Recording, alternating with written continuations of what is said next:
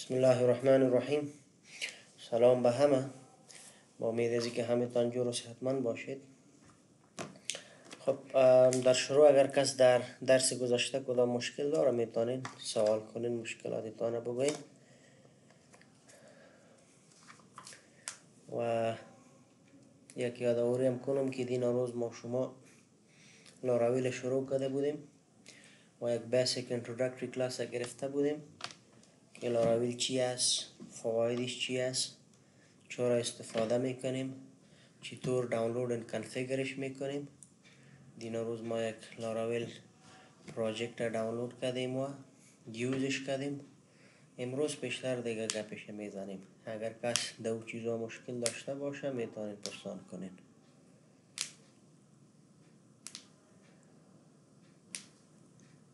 خب اگر مشکل نیست میایم طرف درس خود. دین روز ما شما این پروژکت را ست کرده بودیم در لاراول با نام لارا اپ. بیشتر دیگه چیز نکردیم، فقط یک راوت جور کردیم و یک بلید فایل، یک ویو فایل جور کردیم و را ریترن کردیم در زد. حالا اگر بخوایم که پروژکت ران کنیم میفهمیم که باید در ترمینال باید بریم و دیولپمنت سرور یعنی پروژکت لاراول ما را باید که ران کنیم. قسمی که پیشتر گفتم ما نیاز به ای وام سرور نداریم، چون از خود یک دیولپمنت سرور داره. ولی از باید ما به خاطر استارت کردیم که از این ما شما MySQL یوز میکنیم و PHP already می باشه، استارت شوا نشوا that is already there. So if you wish to use it you can, if you wish to use it separately that's your choice. Now in the terminal you can either open the terminal in here اگر در چی هستین در PHP storm هستین in the terminal که آمدین اینجا میتونین که development server تان ران کنین. As you can see it will just give you the same path where this project resides و فقط از امو path شما میتونین که از طریق PHP artisan command terminal تان ران کنین. و اگر شما environment ندارین که باز هنگ نشین که مثلا پیش ما خود terminal آپشن اینجا نیست یا ما در PHP storm نیستیم، باز میفهمین امو طریقه سادهش که است. با هر طریقه که از شما فقط در پروژکت برین از طریق CMD میتونین که پروژکت تانه لود کنین. یعنی پروژکت ما ایجاز و اینی پروژکت ماست لارا اپ. ایجا اگر شما بیاین و CMD را نوشته کنین در CMD شما میبینین که سیم پات ایجا میاد، یعنی هم ترمینال است. ایجا میبینین یا این پات از ایجا دیولپمنت سرورش ران کنین یا اگر از ایجا رانش کنین it is the same. یعنی که در یک terminal ما شما باید development server خود ران کنیم. So you can either run it here but I do not want an extra window open. برزی که یک extra window را برای ما اوپن میکنه. PHP storm همی خوبی را داره که مثلا اینجا ما میتونم terminal command های خود ران کنم. So say PHP artisan serve چی میکنه؟ PHP artisan serve development server project ما ران میکنه. If I hit enter so it will start the development server in just a while.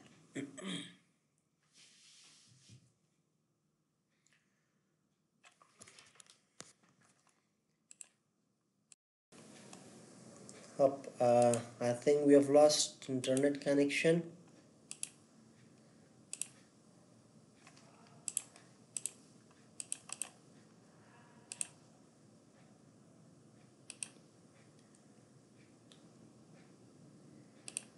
فکر کنم که کانکشن ما قطع شده بود. I hope it's fine now. Okay. خب اینجا بودیم گفتم که development PHP artisan serve command که نوشته کردیم. لاراول پروژکت از خود development server که داره او رن میشه. and now you can see the server is running on this port in this IP. یه همون loopback IP است، فقط لاراول پورت 8000 اینجا برای استفاده میکنه. just click on it and you will load your project and the browser.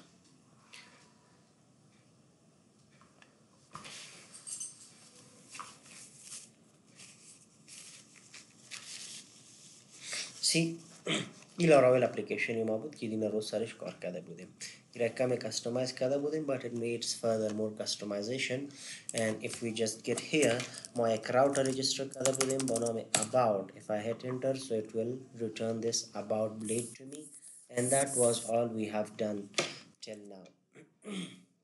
So now furthermore لاراول ما شما قسمی که پری روز دین روز یک کم معرفتش کردیم که یک فریمورک پیچ پی است که based on MVC pattern ای دیزاین شده.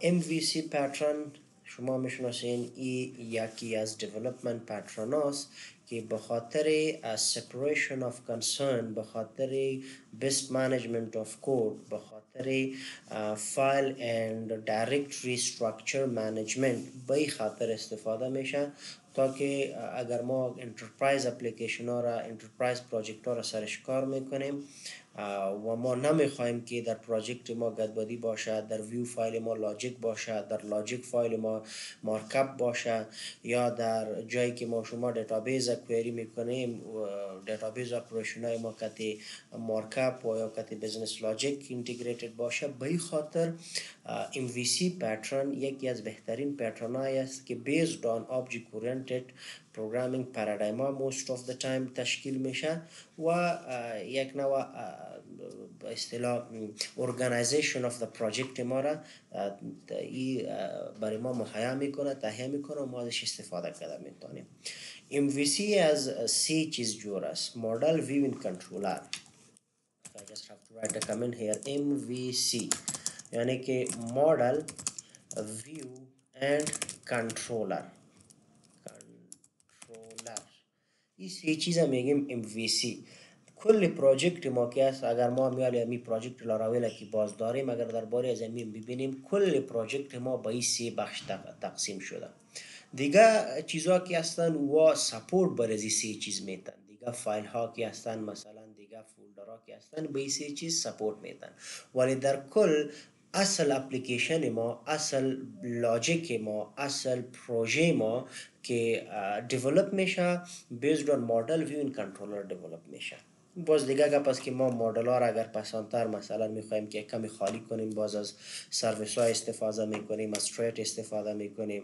مثلا اگر کنترلر ها را میخوایم امی رقم میتونیم که داخلش از دیگه چیزا استفاده کنیم. So that is another thing, but the main concept behind the whole project is this: all the business logic should be separated, all the application files should be separated in three types: models, views and controllers. به این سه بخش کل اصل فایل های پروژه ما تقسیم میشه و ما به می رقم ترتیبش کده استفادهش میکنیم.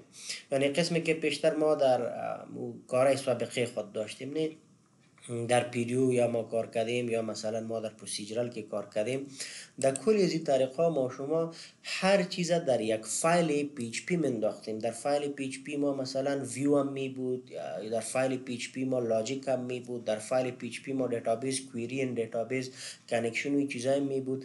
all of those were sometimes in a view file, sometimes in a separate file, but that separation was not full separation. یعنی ما فولی نمیتونستیم پورا سپریت کنیم و اگر میکردیم باز مجبور بودیم که یک کاستم MVC را برای خود ما، یک ورچوال MVC را برای خود ما تهیه کنیم و را استفاده کنیم, which is pretty much headache for an individual to control and manage the MVC. برای که اگر ما شما برای بشینیم که ما MVC را چطور منیج کنیم در پروژه عادی خود که او based on MVC نباشه، باز کل عمر ما دمی تیر میشه که مثلا فایل های ما را منیج کنیم، از باجی از اینکه کانسنتریشن ما سر بزنس لاجیک ما باشه، سر پروژکت ما باشه. به این خاطر در این قسم فریمورک ها مانند لاراول جایی که کل دایرکتری استراکچر already based on MVC است، اگر ما MVC را وایلیت میکنیم پروژه ما یا که کار ما پیش نمیره.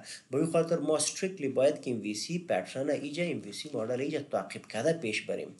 در این رقم فریمورک ها باز ما از این جنجال منیجمنت فایل و منیجمنت کود و سپریشن آف کود و کلینزینگ and all that بیغم می باشیم. کانسنتریشن ما سری اصل کار پروژه ما می باشه. So for that this Laravel directory structure که شما میبینین که باید کدش کم و تام بلد شویم، ای based on MVC است. یعنی که مدل ویو کنترلر کل پروژه ما، کل فایل های پروژکت ما، اصلی اساسی فایل های پروژکت ما به سه بخش تقسیم میشه. یک تعدادش مدل گفته میشه، یک تعدادش ویو گفته میشه، یک تعدادش کنترلر گفته میشه. اول اگر از ویو شروع کنیم، ویو دیروز که شما دیدین ویو ها در کجا می باشن؟ ویو ها در داخل پروژکت یک فولدر با نام ریسورسز می باشه، در داخل ریسورسز یک فولدر با نام ویوز می باشه.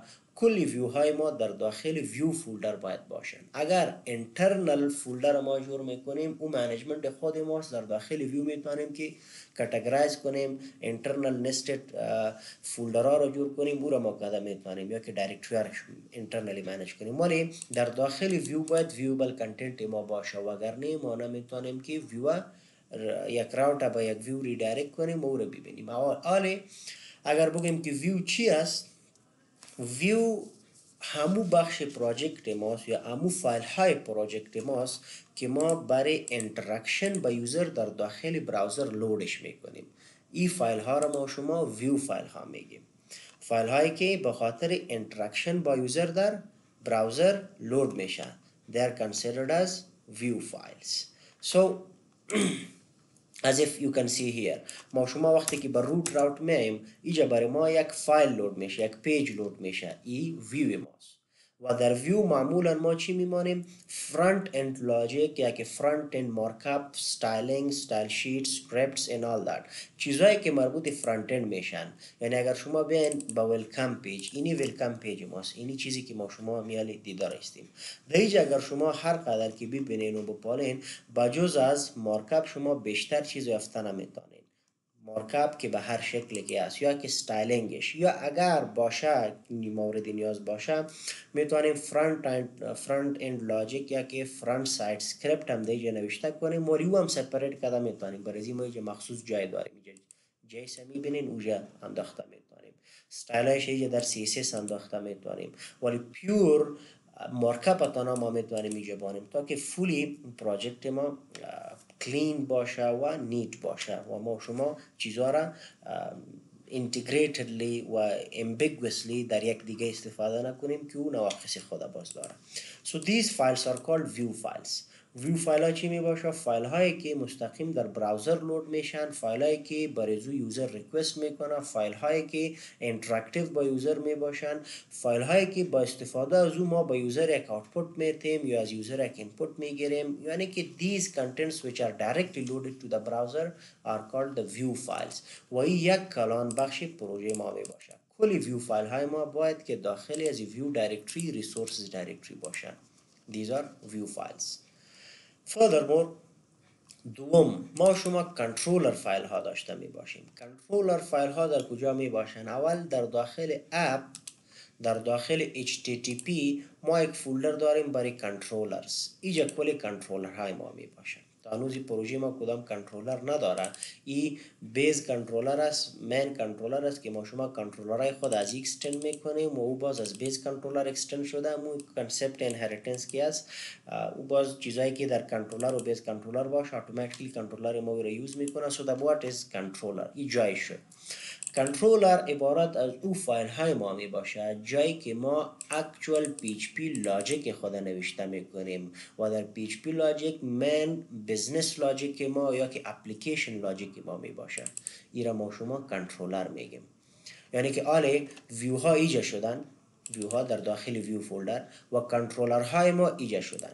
از طریق از این کنترلر ها ما شما میتونیم که این ویو های خود منیج کنیم، لاجیکش، دیتایش و هر چیزش که باشه. یعنی از طریق کنترلر میخوانیم که با یوزر در ایجا در ویو انتراکشن داشته باشیم و اگر یوزر یک چیز میخواه از این ویو ریکوست برزی کنترلر میکنه و کنترلر اپلیکیشن لاجیک خود اسکریپت خود ران کرده پس جواب خود به ویو دادن میتونه. یعنی کانسپت همو کانسپت است، پروژکت همو پروژکت است، فقط سپریت شده. پیش ما چی میکردیم؟ کل ریکوست ها و چیزها را در اینجا منیج میکردیم، یا اگر اینجا منیج نمیکردیم اگر فرضاً ایندکس پیج ما می بود این را روان میکردیم با یک پیج دیگه، پیج پی که در سیم فولدر یا در یک فولدر دیگه می بود. مثلا ما شما که اپ لاجیک برش گفته بودیم نه در پروژکت قبلی خود، در کار قبلی خود او رقم یک کار میکردیم. حالا کامپلیتلی که سپریت شده میگن که نه، ویو فایل ها در اینجا باشه، لاجیک فایل ها در اینجا باشه در داخل کنترلر. So these are called controller files. کنترلر فایل ها عبارت از این فایل ها می باشه جایی که ما شما اپلیکیشن لاجیک، بزنس لاجیک یا پیور پی اچ پی کد نوشته میکنیم، جایی که مارکاپ اگر نهایت مهم نباشه استفاده نمیشه تا که ما بخوایم مارکاپ فیکس ریترن کنیم و دیگه چیز موجود نمیمانیم. ثرد بخش فایل ما پروژکت ما می باشه مدل فایل ها. مدل ها اول در کجا هستن؟ مدل ها را اگر شما میخواین پیدا کنین بیاین در اپ، در داخل اپ اینجا مدلز وجود دارن. these are our model files. پیش در ورژن های پیش PHP این مدل فولدر اینجا نبود. مدل فولدر در داخل دیتابیس بود. اینجا ما شما پالوی میگریشن مدلز داشتیم، ولی آل در این ورژن های لیتست که است مدل فولدر از جا انتقال شده بر داخل اپ. خب اینجا مدل فایل های ما می باشه و مدل ها چی را داشته می باشه؟ مدل ها یک میدیم با انتراکشن با دیتابیس ما می باشه. یعنی اگر بخوایم که با دیتابیس انتراکشن کنیم، با از طریق مدل می توانیم که دیتابیس کوئری کنیم، دیتابیس کردش پرفورم کنیم، یک کار بالای دیتابیس انجام بدیم. که برای دیتابیس انتراکشن ما موستلی از مدل استفاده می کنیم. These are the three major parts of every MVC pattern, every MVC framework. Now چون که لاراول ما شما هم based on MVC است، همین سه بخش ایجا داشته می باشد: model, view and controller. So I hope you have gotten the idea. ما آیسته آیسته آمده آره خود در ویوز یکانیم کار میکنیم، پس آنتر در کنترلر و در مدل هم باز آیسته دیده ما شما پیشرفته میتونیم و کار خود کرده میتونیم. خب برای ازی که ما شما کل پراجکت ما، فایل های و کارهای پراجکت ما به این سه بخش تقسیم شد که مدل ها شدن، ویو ها شدن و کنترلر ها شدن و کارش هم میفهمیم که اگر ویوبل کانتنت باشه، یوزر ویویبل یوزر اینتراکتیبل فایل ها باشه او را در ویو میمانیم، بلید های ما یا که مارکاپ ما. اگر لاجیک میخوایم نوشته کنیم او را در کنترلر، و اگر دیتابیس اینتراکشن میخوایم با استفاده از مدل. و در یک اپلیکیشن اگر شما ببینید میجر کارا را همین چیز میکنه، یا فایل برای یوزر است، یا فایل برای اپلیکیشن لاجیک است، یا فایل برای دیتابیس اینتراکشن است. There is almost nothing more. قسمی که گفتم این دیگه کلی فولدر ها و فایل ها برای چی است؟ برای اینکه ما شما بتونیم این سی چیز efficiently یوز کنیم. برای این سی کارهای ما برای ما سپورت میده. These are all for that. Among them, most important one is this one, the file that I have already loaded, the web file. ایدر کجاست؟ این وب فایل در داخل ریسورسز، نه در داخل راوتس ما شما اینجا یک فایل داریم با نام web.php. اینی فایل است. کار از اینی وب فایل چی است؟ کار وب فایل همی است که ما شما برای کدام ریکوست با کدام کنترلر یا با کدام ویو یا با کدام مدل میخوایم که جوابش بدیم. یعنی اینجا در این اپلیکیشن ما شما مولتیپل ریکوست ها را شاید از کلاینت خود گت کنیم که این پروژکت ما را هیت میکنه. یعنی مولتیپل ریکوست شاید برای ما بیا یک نفر یک چیز میخواد، دیگه نفر دیگه چیز میخواد، یک نفر فقط من پیج که لود میکنه این پیج برش لود میشه، یک نفر اگر اینجا نوشته میکنه about برای این پیج لود میشه، یک نفر مثلا اگر اینجا بخواد که یوزر برای میگم که دیگه پیج لود شوه.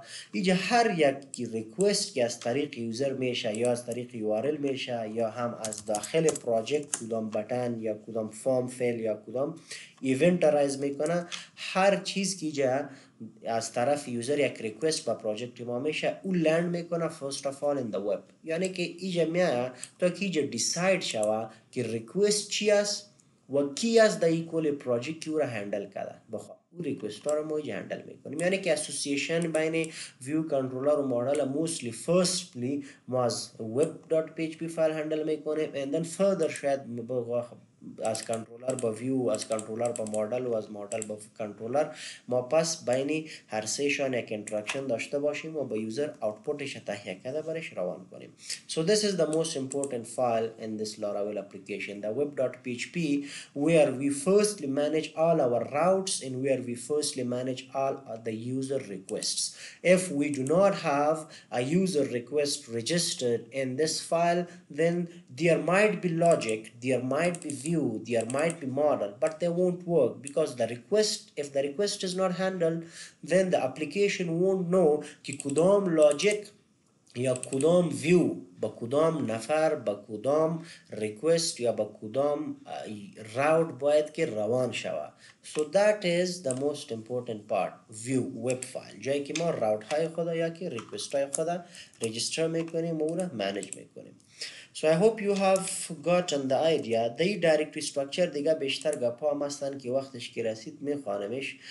برای هنوز همی سه بخش مهمش که شما دیدین که البته چهار بخش میشه بر راوت، ایر اگر شما ببینین بیشتر چیزایش پابلیک ان دیتابیس ان کانفیگ یایش باز در وقتش که رسید هم وقت دیده و خوانده میریم. So I hope that is clear. If you have any problem, you can always raise your hand and ask. If not, we can just continue. And for most of the part, I'm guessing that you already know these things. بازم یک مرور کردم اگر کس از یادش رفته باشه یا یادش بیایه. And if I'm not as clear as I should be, then you can ask again. یعنی اگر بیشتر دی توضیح میخواین کس نفهمیده باشه، ما شاید تیز گفته باشم، میتونین بگوین که ساده تر بگویم. So that is it. If there is no problem. خب دین روز ما شما که دیدیمی بود که اگر خواسته باشیم که یک ویو فایل جور کنیم چطور میتونیم یک ویو فایل جور کرده ایجا در پراجکت خود را یوز کنیم. برای خاطر ویو فایل جور کردن ما شما در داخل ریسورسز در داخل ویو فولدر ایجا ما هر رقم ویو فایل که بخوایم جور کرده بتانیم. اگر مستقیم در ویو فایل لندش میکنیم then you can create it here. اگر بخوایم که در داخل یک دایرکتری باشه then you can just right click create a new directory. mostly اگر خوب اپلیکیشن باشه کلان اپلیکیشن باشه باز ما مستقیم در ویو فایل های خود نمیمانیم، internal separation هم میکنیم، directories جور میکنیم، categorize میکنیم. see if I create a directory مثلا if I call it like what let's say pages یا که students pages یا که مثلا I don't know what example should we take for this project.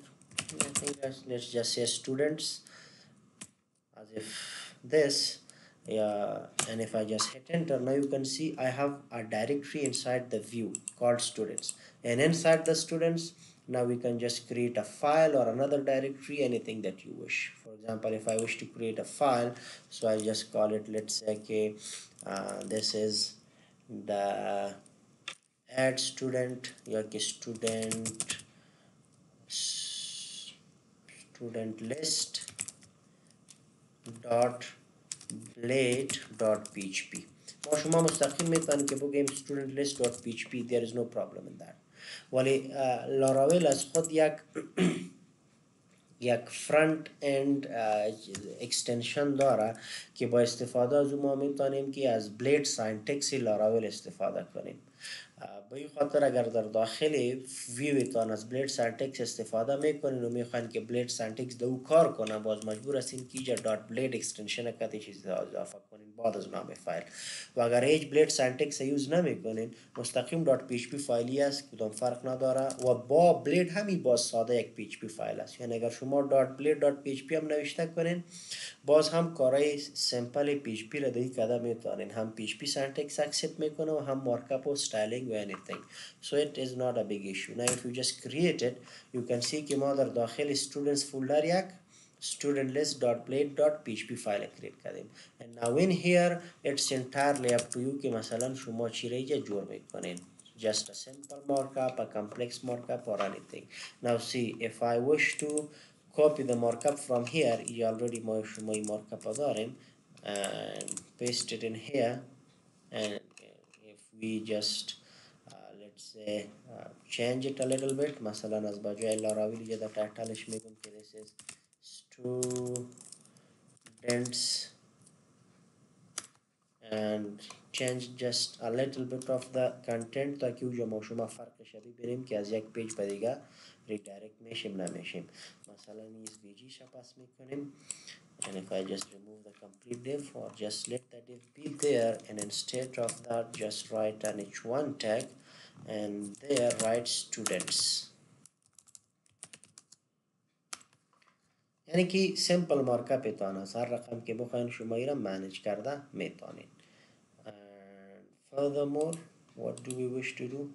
First gmos, welcome to Laravel, and after that let's say okay, I wish to remove this other one, so I'll just select it all from here and then delete it. Now just save it.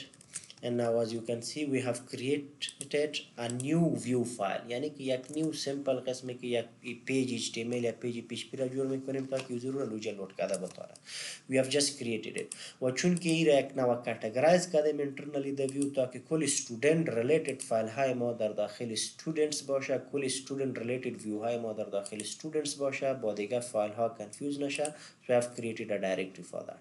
Now if I wish to see this, what do we need to do? اگر بخوایم که مثلا این پیج studentlist.build.php پیج ما ببینم. You know that we cannot directly access it using any file route. یعنی اگر این کانسپت ما باشه قسمی که پیش ما شما از طریق www یک فایل اکسس میکردیم internal راوتایش میدادیم که ما مثلا بگیم که در داخل resources ما شما views داریم و در داخل views ما شما students داریم و در داخل students ما شما student list.blade.php داریم. So it won't work. برای که راوت آلی ساده پروسیجرال یا که کور پی اچ پی نیست که ما شما فایل راوت مکمل اینجا بگویم که فایل در کجا وجود داره و از طریق او راوت ما شما بتانیم که فایل خدا اکسس کنیم. That is not accessible, that is not permissible. امی strength لاراویل است، امی سیکیوریتی لاراویل هم است که اگر کس exact registered route و exact registered request method راوت نفهمه و نمیتونن که دایرکت یوز کنن و تنها ما راوت های خدا که میخوایم اکسسیبل باشه او را رجیستر میکنیم و تنها در جایی که میخوایم اکسسیبل باشه در موجه او راوت استفاده میکنیم. So that will definitely enhance the security and the power of Laravel. So now if I wish to load this students file, this studentlist.play.php file, how can I load it? Let me hear from you guys, because I do not want you to be just staring at the screen and sleeping. Any one of you? Bariziki Karamatirus Kadum about page load Kadim. How did I do that? And how can we load another file? Farwa, that is one. Anyone else? Any guesses?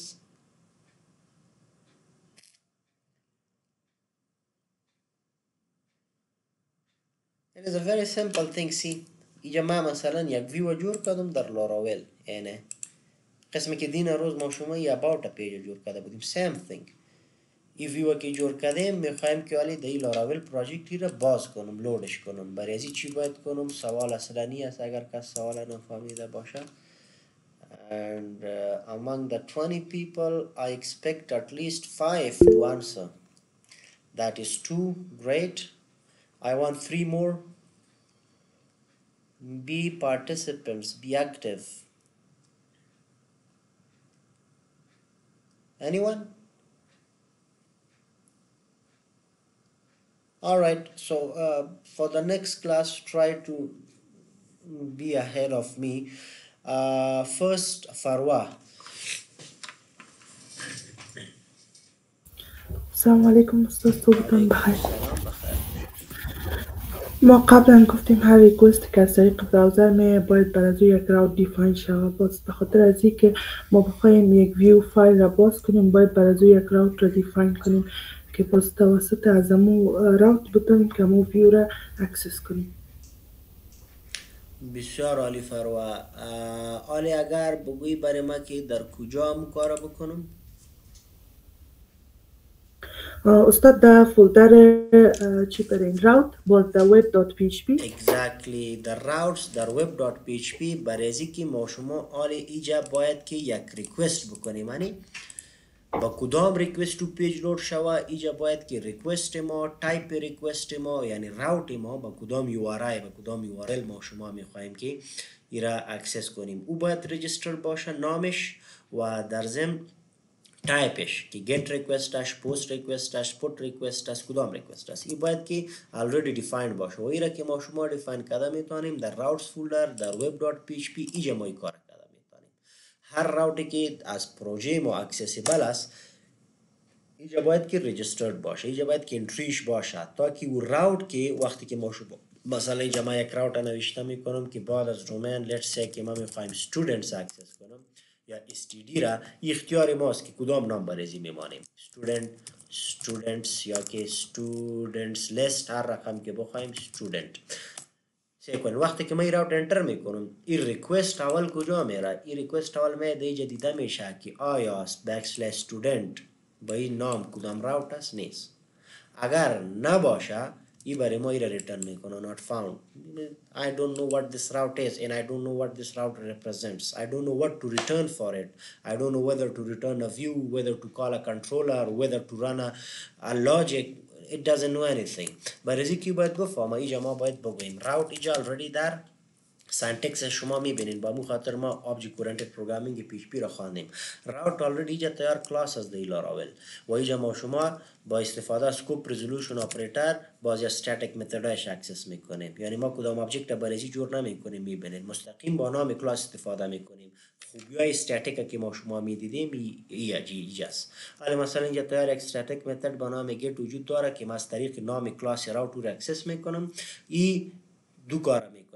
یکی که را در از راوت کلاس که اکسس میکنم it means that در داخل راوت کلاس برای هر اکشن get post put delete pull برای هر اکشن اونجا متد وجود داره. وقتی که ما get کال میکنم یعنی که برای ما get request مرا هندل میکنه. این static متد ما که از دو بخش داره.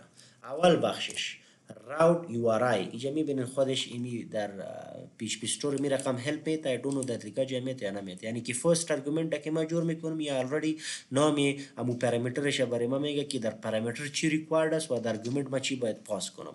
so it means that is که ما اینجا یک یو آر آی یعنی که برای راوت که میخوایم که اکسس شوه نامی از چی است. نام خب پسانتر میتیم خب مو ادرسش چی است ایش ما اینجا نوشته میکنیم. so if I wish که ما میگیم که مثلا این با نام students اکسس شوه student یا که students باشن students اکسس شوه then that is the URI and after that کاما که بتیم در پارامیتر دوم ما شما کال بک داریم. شما ایده میتونین اکشن چی است یعنی بعد از فرست چی بود فرست یو آر آی بود after that اکشن چی است این آپشنال هم است یعنی اینجا ما شما مولتیپل چیزا را یوز کرده بتونیم. for now ما چی میخوایم که اینجا یک کال بک فانکشن رن شوه یعنی که وقتی که برای زور اوت ریکوست میشه اینی انانیمس فانکشنی که ما اینجا جور میکنم این باید رن شوه. ولی وقتی که ما یک فانکشن اینجا گرفتم و شما برای متوجه باشین که web.php در ذات خود یک فایل PHP است. ببینید قسمی که ما ساده PHP فایل ها را جور میکردیم PHP بلاک داره و در اینجا ما میتونیم که هر PHP کد نوشته کنیم. حالی یک ساده فانکشن PHP شد anything could be done in here. مثلا اگر یک چیز ریترن میکنین یک چیز ایکو میکنین a جمع b میکنین مثلا شما هر کار PHP که میکنین مثلا variable name مساوی با علی میکنین you can do all the PHP stuff in here. برای که این یک فانکشن PHP از فایل PHP است و PHP زبان از بین نرفته. ولی ما شما چون که در لاراول هستیم لاراول برای ما already built-in کلاس ها و پکیج ها را داره. به این خاطر اگر ما از او کلاس ها استفاده میکنیم یک کمی سنتکس دیفرنت معلوم میشه قسمی که اینجا میبینین. other than that is just the basic PHP. now see حالا ما میگم وقتی که برای students route request میشه این فانکشن کال شود. در داخلی فانکشن کال ما هر چیزی که بخوایم کرده میتونیم. اگر بخوایم که مثلا همو پیجی که داشتیم او را ریترن کنیم so I'll just say return and then I wish to return a view. حالا view اینجا already اینجا ببینین وقتی که شما view کال میکنین این براتان میگه که view این view شما ببینین در کجاست در eliminate در contracts در foundation در in furthermore path داره یعنی که view که ما شما اکسس میکنیم این method function view already defined است و این میفهمه وقتی که ما شما view اینجا نوشته کنیم این میفهمه که برای ریترن کردن از این view که ما اینجا نوشته کرده رایستیم این باید بره در resources در views folder و در views directory باز هر چیز که ما اینجا بگویم امو view یافته برای ما بر جواب ریکوست ما با کلاینت با براوزر ریترن میکنه اوجا ما شما پیج خود دیده میتونیم. so in the view now what do we need to do here we need to give the name of the view in here. اینجا شما ببینید وقتی که اگر ما مثلا اینجا بگیم let's say که about این چی میکنه about پیج در داخل views directory میبینه. وقتی که در views directory میبینه که اینجا about است it is fine, it is good. ولی حالا اگر ما بخوایم که مثلا student list access کنم و اینجا من نوشته میکنم که let's say we want to return a view called student list dot blade dot php چیزی نیاز نیست برای از اینکه لاراول میفهمه که dot blade dot php اکستنشن هر بلید فایل می باشه به این خاطر نیاز نیست که dot blade dot php شه ما نوشته کنیم و خودش پشتش اد میکنه با داخل ازی تا که دیولپر پروگرامر از امو جنجال هاوسکیپینگ خلاص باشه. So that is student list. حالا اگر ما برش میگم که student list در جواب از students return کوئی برای ما ریترنش نمیکنه به این خاطر که اینجا شما ببینین اگر حالا ما میگم که راوت که ما اینجا رجیستر کردیم با نام students هست اگر اینجا ما ریکوست با students میکنیم it will not return that view. یک دقیقه برای منتظر شوین ایرر خدا میتا and the error is not found view student list not found. اینجا ما چی گفتیم وقتی که با students route request میشه شما چی کنین شما از view student list برش ریترن کنین وقتی که در view می یه student list افتاده میکنه برای اینکه student list ما internally در یک فولدر دیگه انداختیم that is inside the students directory we have student list. So اگر حالا ما بگیم که یک بار برو در students directory نامش باید دقیق باشه students directory and inside that you can use the dot یعنی چی یعنی که در داخل students directory در داخل از student list وجود داره return me that file. Now if I refresh it you will see که برای students route برای ما چی را ریترن میکنه student view ریترن میکنه و این students view در کجا student list view این در داخل students directory در view وجود داره یعنی اگر شما این رقم nested directory را یوز میکنین then you can return a view as if this and that is as simple as it is که شما یک راوت چی رقم رجیستر میکنین یک ویو چی رقم جور میکنین و یک راوت با یک ویو چطور اسوسییت میکنین که مثلا وقتی که با یک راوت ریکوست میشه شما یک ویو چطور باید ریترن کنین اگر مستقیم در ویوز باشه و یا اگر در یک nested directory باشه. Furthermore شما هر راوت دیگه را که بخواید اینجا رجیستر کرده میتونین سنتر لپتو یعنی اگر شما بیاین بگوین که راوت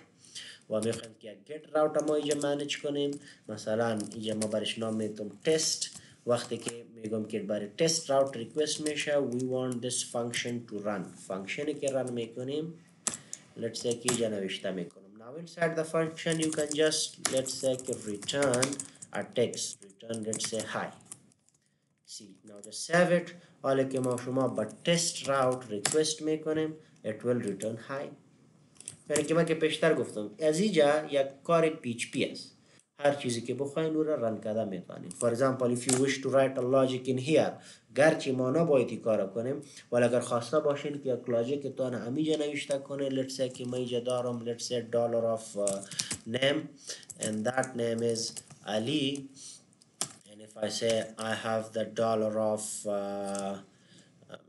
let's say که message and that message is how are you. See now if I wish to return name then I can just say return dollar of name. Now refresh your page for the test you will get Ali. If you wish to write any logic here any if any for anything array باشا for loop باشا for each loop باشا if statement باشا operators باشن جمع ضرب منفی باشه you can do it here for example if I have to say که salary is equal to let's say dollar of base salary یا که من بگم 5000 جمع 9000 منفی 2200 شد you can do anything. Now if you wish to return this or if you wish to return a view و با view را return میکنین you can do that یعنی مستقیم value رو return میکنین یا اگر میگن که let's say که I have this students view و برای student view را return میکنم so what I'll do I'll just cut it from here و اینجا آمده مثلا پیستش میکنم و برای از با جای student ما مثلا میگم که باشه fee سیس یعنی اینجا وقتی که ما شما پیج ریترن میکنیم در پیج حالا اگر ما بگیم که students برای استودنتس برای ما این پیج ریترن میکنه. در این پیج من میگم که کتی خودی ولیو هم ببره، یعنی که یک لاجیک رن شده، ما تنها خالی رقم پیج روان نمی کنم. لاجیکی که اینجا رن شده با student باید که این information کتی خود ببره که فی چقدر میشه. So in that case you can return a view and along with the view you can return the value that you wish to send.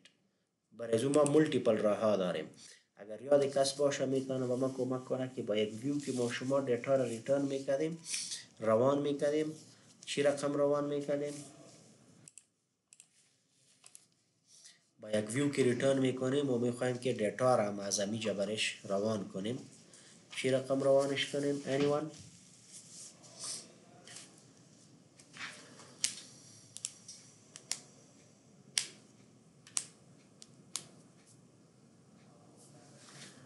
come on. یک دو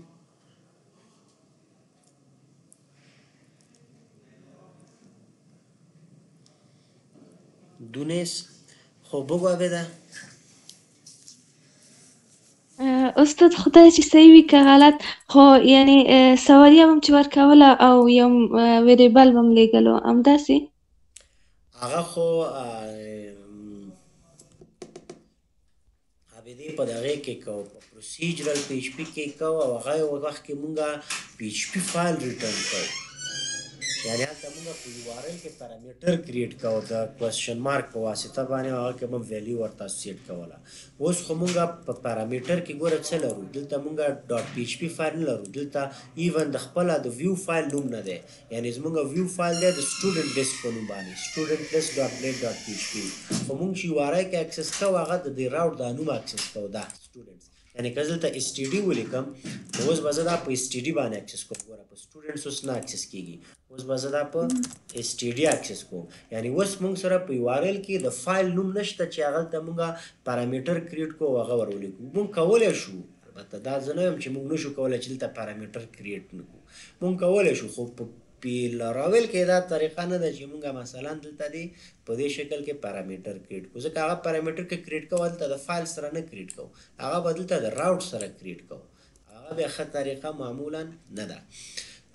د دې دپاره چې مونږ او تاسې یو ویو ته ډیټا راولیږو، کله چې ویو ریټرن کوو دې ځای کې مونږ ملټیپل طریقې لرو چې بلیډ ته یا ویو ته مونږ خپله د کوم ځای نه چې راوټ مینیج شوی دی ډیټا راولي. هغه یوازې د دې ځای نه د کنټرولرز نه هم لیږلی شو ملټیپل ځایونه. د ډیټا د لیږلو دپاره بیا مونږ د کمپیکټ کیورډ نه استفاده کوو یا د وث کیورډ نه استفاده کوو او یا هم د ارې فارمیټ نه استفاده کوو. درې څلور ساینټکس دي چې د هغې په واسطه مونږ لاراول بلیډ ته د کوم ځای نه چې وغواړو ډیټا لیږلی شو. اوس دا ما سره کوم لاراول ورژن دی ایم ناټ شور، لیټ می جسټ چیک اټ ان هیر. کنټرولر تر ټرمینل ته چې راغلی دلته به ولیکئ پی ایچ پی artisan -v. And now if I just see and check it, Laravel framework 10.28.0 ده. دا دینا روز ما شما که لاراول انستال کردیم گفتیم که نظر به ورژن پی ایچ پی ورژن لاراول کمپوزر خودش دیساید کرده برای ما انستال میکنه. ما فکر کنم که ورژن پی ایچ پی از 8 و 8 چند است، به او خاطر لیتست ورژن لاراول هم برای ما گرفته. در ورژن‌های سابقه 3-4 طریقه ازی بود که ما شما با یک ویو دیتا را روان میکردیم.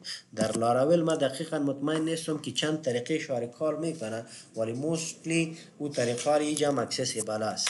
یک طریقه شی است که ما شما مثلا بگوییم که this operator operator کی کتی معمولا کتی object استفاده میشه and then we can associate a with keyword. باز کتی with ما شما میتونیم که دیتا خود روان کنیم. مثلا if I just say with let's see کی فرمت کم یا زیادی مرفته چکش کنیم with fee and then $of fee. I think this is fine.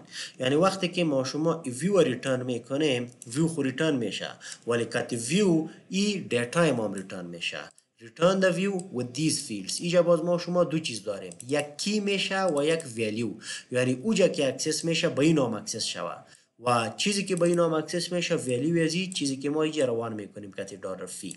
حالا اگر ما شما بیایم let me just check it first این پیج خود ریلود کنیم if we do not have any error then that is fine صحیح است یعنی که سنتکس صحیح است حالا اگر بخوایم که در داخل از این پیج وقتی که پیج ریترن میشه کسی که پیج ریترن میکنه او کدش یک دیتا روان کرده then in this page you can access this data دیتای ما چی است 5000 جمع 9000 مچیم چند میشه 14000 منفی 200 13800 شاید شوه این دیتایی که در فی استور است این به این کی واله در داخل استودنت لیست اکسس شدنی است و اینجا اکسس میشه see if I wish to access it somewhere in here welcome to Laravel اینجا مثلا در بخوایم اگر را اکسس کنم then what can I do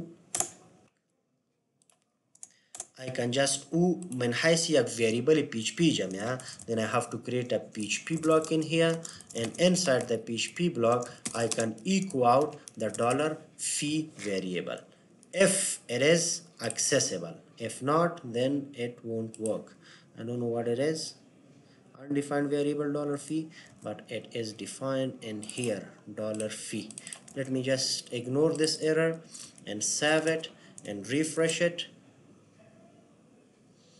yeah here you can see we have 13,800 وای از کجا آمد برای پیج دی پیج اینجا خودتان میبینین اینجا خو ما شما در چی که هستیم این کوشش میکنه که در امی فایلی را ببینه ولی اینجا چونی defined نیست so it is throwing as an it is not an error it is just a concern from the side of an ID که variable defined نیست use کردی but it doesn't know وقتی که پیج لود میشه این پیج کسی که روان میکنه او در همون جای کتیشی فی وریبل روان میکنه در داخل از این باز ما شما فی ریجا مستقیم اکسس کرده میتونیم This is one way of accessing and sending data to a view from any of the PHP routes یعنی PHP route والی ما اینجا منیج کردیم پس آنتر قسم گفتیم اینجا ما شما این لاجیک نوشته نمیکنیم با مو خاطر ما پیشتر تشریح ویسی را داشتم که لاجیک ما شما در کنترلر نوشته میکنیم باز ویو هم از کنترلر ریترن میکنیم باز کتی ویو ریترن کردن ریزلت لاجیک خود می شاید که 100 لاین لاجیک باشه این رقم مستقیم معنی شاید که فی را دیساید کرده بتانیم شاید برای دیتابیس کوئری شوه شاید برای جوینز باشن شاید برای کلینزینگ شوه اکسپرشن ها رن شوه بعد از یک فی کلکولیت شوه ما ریترنش کنیم then we cannot run the and write all our logic here اگه این کار کنیم کل لاجیک ما در web.php فایل برای کل راوت ها میای باز همون گدودی سابق ما جور میشه it is just a way یعنی برای اینکه شما بفهمین که از اینجا ما این کارا را کرده میتونیم یک طریقش بود در ورژن های دیگه ما شما متد کامپکت هم داشتیم برای اینکه او را یک تست کنیم دوم طریقش است که مثلا ما شما اگر بخوایم اینجا میتونیم که از compact استفاده کنیم compact we had a function و در compact باز نیاز نیست که کی ویلیو میدادیم باز مستقیم ویلیوی که میدادیم همو وریبل اونجا با همون نام اکسس میشد let me just refresh it I hope it works in this version as well no it doesn't so a little bit of changes might have occurred maybe I'm mistaken ki compact طریقش شاید استفاده کرده باشم but we have all these ways یک طریقش بود در سابقه که ما شما اینجا یک ارر کتی ازی روان میکردیم as you can see اینجا سپورت هم میکنه یعنی که پارامیتر سوم در پارامیتر دوم در ویو ریترن کردن ما میتونیم که اینجا ارر روان کنیم که مثلا بگیم $fee and then if we refresh it here we might be able to access our data undefined variable $fee باز دایره ما دو طریقه داشتیم که یکیش بود associative array و یکیش بود indexed array as if this باز سینتکسش هم مطمئن نیستم and you can see it works یعنی که رقم با یکیش بود که ما شما کاما separated میدادیم برای specific syntax که دی ورژن لاراول سپورت میکنه you can always go to the documentation دینا روز که بازش کرده بودیم در بلیڈ syntax و در documentation ازو ببینین براتون اینجا میگه که مثلا کدام specific syntax ها دی ورژن شاید تغییر کرده باشن so this way as you can see these two ways works with mostly we use this with and sometimes you might use the array syntax به این طریقه ما شما میتونیم که دیتا را روان کنیم so these are the basics of the Laravel که یک ویو چطور کریت میشه یک راوت چطور رجستر میشه و اینجا اگر لاجیک باش داشته باشیم که راوت ما شما دیتا را اسوسییت کرده چطور با ویو خود روان میکنیم and inside here as you can see you can use any markup and logic collectively So that is the main syntax. Furthermore یک چیزی که در مربوط ویو میشه که در شروع گفتم، syntax بلید، اینجا ما شما بلید شروع یوز کردیم، اینجا شاید نوشتن باشه. as you can see در داخل از این پیج دات بلید را به خاطر نوشته میکنیم که syntax را سپورت کنه. یک خما شما نورمال syntax PHP را داریم، یعنی قسمی که اینجا میبینید این syntax زیاد دور و دراز می باشه، زیاد بورینگ می باشه. به این خاطر most of the time people avoid this syntax inside وقتی که خصوصا در لاراول کار میکنن. یعنی اگر اینجا من based on this کدام condition هم میخوایم داشته باشم then what do I need to do, I'll have to say let's say که the normal PHP syntax که ما داریم let's say I have to write if for example $fee is greater than 10,000 then do this for example echo high and else more for example we can say. یعنی که کل لاجیک PHP را که ما خواسته باشیم اینجا با امو سینتکس PHP ش نوشته کرده میتونیم for example echo by as you can see like this. but برای که سینتکس ما یک کمی نیت‌تر باشه، برای PHP از خود یک بلید ورژن کشیده، یک بلید سینتکس کشیده. در بلید سینتکس یعنی اگر شما میخواین که اینمی کار انجام بتین in a neat way، مثلا اینی وریبل شما میخواین که ایکو کنین، نیاز نیست که بلاک باز کنین، بلاک بسته کنین، ایکو کیورد نوشته کنین، این رقم سیمیکالنش پرتین. you can just simply erase all of this. ای سیمیکالن هم پس کرده میتونین، ای بلاکش هم پس کرده میتونین and you can just nest them inside this double braces. This syntax is called the حالی که میبینین ایرر هم براتون نمیده، وارنینگی که داشت. This is called the blade syntax. اگر یا شما سیو کنین و پیجتان ریفرش کنین you will see the same results but in a much neat way, in a much clean way. حالی نیاز به بلاک های PHP، سیمیکالن، قوس ها و چیزها هیچ نیست. So this way you can use the blade syntax and this is much more convenient. حالا برای که سینتکس کار کنه این قوس ها و یا بیشتر سینتکسی که داره if and if این سینتکس بلید است. برای که یک سینتکس کار کنه ما نیاز داریم که در هر فایل خود پیش از php.blade نوشته کنیم، در هر ویو خود قسمی که جا student list.blade.php را نوشته کنیم. اگر از این .blade شو پاک کنیم باز اینجا ما نورمال سیمپل PHP سینتکس استفاده کرده میتونیم، بلید سینتکسش استفاده کرده نمیتونیم. برای که شما بیشتر درباره بلید ببینین، بلید کلی برای فرانت اند چیزایی که داره، برای کلی ازی در بلید یک مخصوص سینتکس وجود داره. کلی شما نقطه به نقطه خوانده نمیتونیم ولی بسیار ساده است. قسمی که میبینین برای هر چیز یک کار است. یعنی برای اگر میخواین ایکو کنین این دوتا قوس هاست، اگر میخواین اف یوز کنین این رقم ات اف یعنی مستقیم بدون بلاک کنسرن بلاک نیست. ات اف میتونین لاجیک تانا بگین ات آث ایلس اف اند اف اند آث این رقم شما میتونین که اف همو اف است، فقط سنتکسش فرق میکنه. با همین ترتیب لوپ باشه، با همین ترتیب فاریچ باشه، وایل باشه، any لاجیک که باشه، بلید برزی یک ورژن خوبتر و پاکتر داره. So you can do that. For example, if I just get to the documentation and inside the basics maybe let me just see the blade template که هست. اینجا شما بیان در blade templates اینجا شما ایده میتونین که در blade برای هر چیز یک سنتکس هست، if statement، switch، loop و همین چیزایی که ما در procedural PHP خواندیم کلش اینجا هستن. بیشتر خوبیش چی است که مولتیپل دیگه دایرکتیو ها داره. میبینین the ones directive یعنی این رقم سنتکس های داره که کتی ما در کود نوشته کردن نهایت زیاد کمک میکنه، هم پاک میشه هم کود ما کم میشه. So if you just get here and go through it you can see all of the blade syntaxes in here. اینی سنتکسی که ما یوز کردیم که چطور با یک راوت دیتا راوت میکردیم از طریق سنتکس array. You can see that in here. وقتی که ما شما ایکو میکنیم میبینی جا براتون گفته شده you may display the content of the name variable like this. از در بلید میگه که ای دوتا بریکت ها که هستن، قوس ها که هستن، ایکو استیتمنت اتوماتیکلی جور میکنه و خوبی دیگه که داره HTML سپیشل کاراکتر فانکشن هم یوز میکنه که از XSS کراس سیت اسکریپتینگ اتک هم جلوگیری میکنه. یعنی با استفاده از این دوتا قوس ها نه تنها که ما شما ایکو اوت میکنیم ما شما سکیورتر هم میشیم as you can see in here. یعنی که وقتی که دو تا قوس انداختیم بلاک پی اچ پی و ایکو استیتمنت و سیمیکالن و چیزا خودش منیج میشن برای ما. سو وات آیل ادوایز قسمی که میبینین کلان گپ است، اگر ما شما تنها برای بلید بشینیم هم در یک دو ماه را خلاص کردن نمیتونیم. برای که already کتی پروگرامینگ شما بلد هستین، most of the basic things شما اینجا در بلید سنتکس دیده میتونین. furthermore ضرور نیست که کل بلید شما یک باری یاد بگیرین، کتش که بلد شدین یوزش کردین، باز هر وقت که نیاز میشد و اکسپیرینس تان پیش میرفت لاراول استفاده میکردین، یک سنتکس بلید شما از داکومنتیشن یا گوگل میکنین یافته و اینجا استفاده کرده میتونین. قسمی که میبینین در بلید ما اینجا مور دایرکتیوز داریم، unless and unless asset، ما امو asset فانکشنی که در پیش پی بود اینجا در بلید برش at the rate asset و end asset. اگر ما چک میکنیم که خالی است نیست at the rate empty end empty، این رقم پری بیلد سنتکس ها ای داره که بسیار کود ما را پاک میکنه. دیگه خوبیش میبینین آث. حالی برای از که ما اتنتیکیشن چک کنیم ما بیشتر کود نیاز نداریم، اینجا شما فقط آت at the rate پرتین، این براتون میگه که یک نفر اتنتیکیتد است یا نیست. اگر اتنتیکیتد بود این بلاک برش نشان میده، اگر اتنتیکیتد نبود این بلاک برش نشان میده.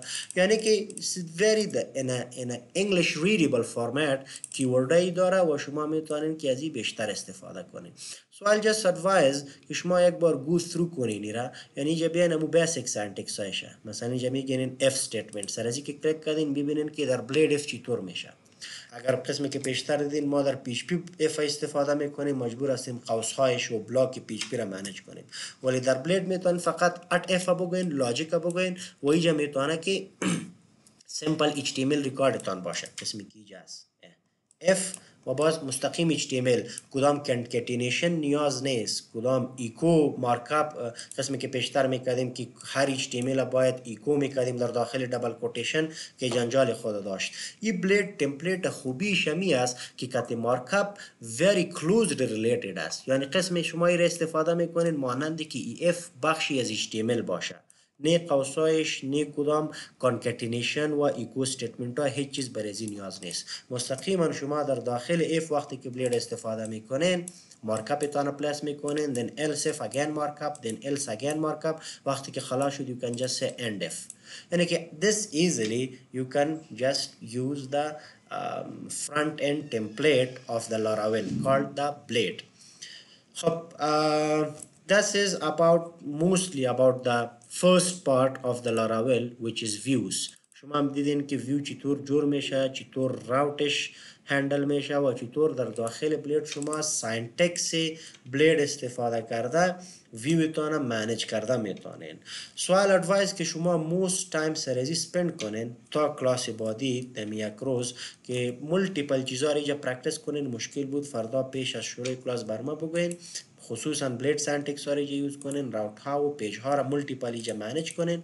پس آنطور ما که باز در پراجکت می رفتیم شاید یک نایس ریدیمید ریسپانسیو تمپلیت بگیریم که اینجا جای با جایش کنیم. برای بازی کلی چیزا بسیار زیاد به دردتان میخوره. اگر سرزی پرکتس تان پخته باشه میتون که فرانت اند فایل هایتان در دو سه دقیقه بسیار با آسانی تنظیم کنین. فرانت اند یعنی ویو تا مکمل جور میشه، باز میریم در لاجیک که در کنترلر می باشه. So let that be your homework که شما ای بلید سنتکس ببینین و لاراول برای خود کنفیگر کرده راوت ها و ویو های تانه منیج کنین. بعد از اینکه از این خلاص شدیم باز بیشتر کار ما کت بلید و چیزا نیست، بیشتر کار ما کت مدل و کنترلر ها می باشه. So I hope it's clear. If you have any problem